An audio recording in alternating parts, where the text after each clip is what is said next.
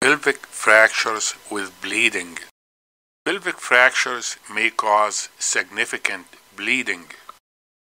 The sacroiliac joint has important anatomy to the superior gluteal artery and to the sciatic nerve.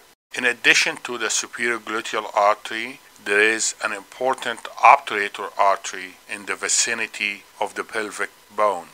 The superior gluteal artery is responsible for the majority of bleeding in pelvic fracture with arterial injury.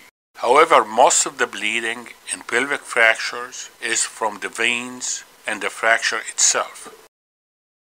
Hemorrhage is the most life-threatening complication associated with pelvic injuries. It is usually hemorrhage of the superior gluteal artery.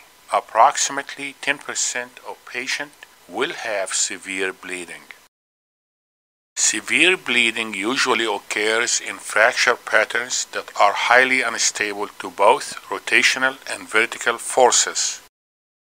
The first type is ABC3, an open book-like type. You can see in the front the symphysis pubis diastasis, and sometimes it is the pubic rami that are fractured. In the back, the sacroiliac joint is totally disrupted and the pelvis is in external rotation. You can see here all the ligaments are disrupted. The second type is the vertical shear fracture. The hemipelvis goes up. It is a bad fracture. You can see most of the ligaments are disrupted from front to back.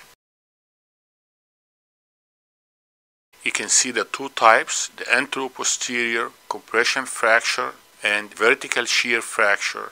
These are the two types that will bleed heavily and will require a lot of blood transfusion.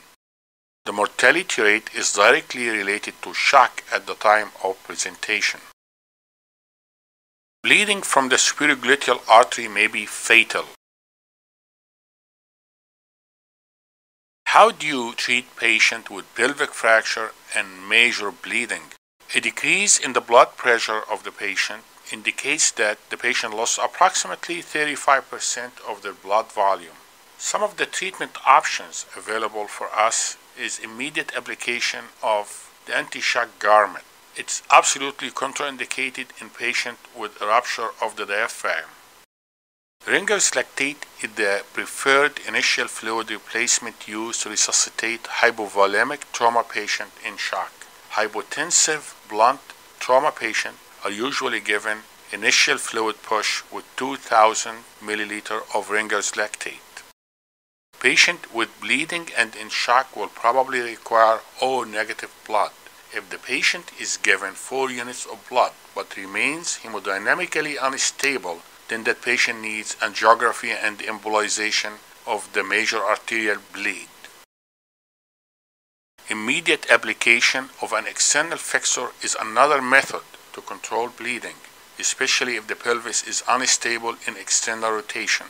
Abdominal and pelvic CT scan will clearly define the bony injury as well as the extent and the source of the bleeding. The best treatment for pelvic fracture with bleeding is a blood transfusion.